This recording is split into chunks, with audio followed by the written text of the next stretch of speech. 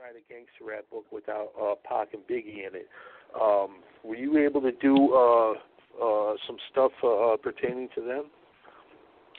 Yeah, absolutely. In the book, The History of Gangster Rap, I have a chapter called The So-Called East Coast-West Coast War, and that focuses on Tupac and Biggie, because what I wanted to do with the book was really focus on the music. I tried to stay away from a lot of the beefs unless the beefs had a change or did something different to the music. So, obviously I addressed Q Believe in NWA because that changed the music. And then I addressed Biggie and Pac because I talk about it in the book, The History of Gangster Rap. But, once Biggie and Tupac died, the labels stopped signing West Coast gangster rap artists for a few years. And that also led to the rise of Master P, not coincidentally, because he wasn't from, South Los Angeles, and his brand of gangster rap was, more danceable and it made you feel good, even though he was talking about the same type of murdering, robbing, killing, drug dealing, and, No Limit clearly presented themselves as a gang and an army. So, but with Biggie and Tupac, I wanted to really show how, their deaths changed things. Like I have a great part in there where I talked to Dave Weiner, who signed Master P to No Limit, and signed Master P to Priority Records, signed No Limit to Priority Records.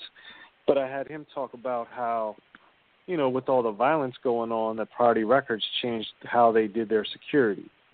So here you have Priority Records, which put out Eazy-E, put out NWA. It distributed a lot of, gangster rap companies. It put out Ice Cube's solo material, put out Mac 10 solo material, put out West Side Connection. So you're dealing with a lot of the gangster stuff. And they put out a few Rap-A-Lot releases. So, Priority Records changed how it did its business because of what happened with Tupac and Biggie. So this was not only important to how the music was made, but it was important to the business of the music. So that is important.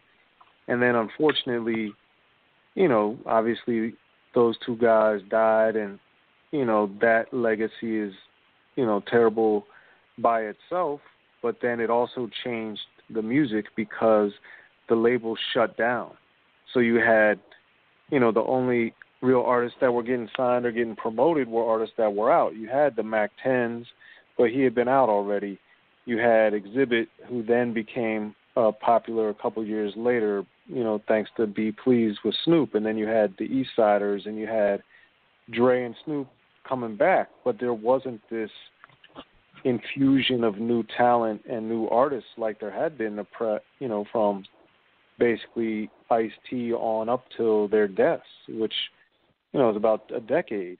So it's just very striking how big events that happen have a trickle-down effect on the music and how the business is done. So that's definitely addressed, and I have a whole chapter about it and how the business changed and how the media was involved in fanning the flames. And, it's just a lot of different things that I address in that chapter.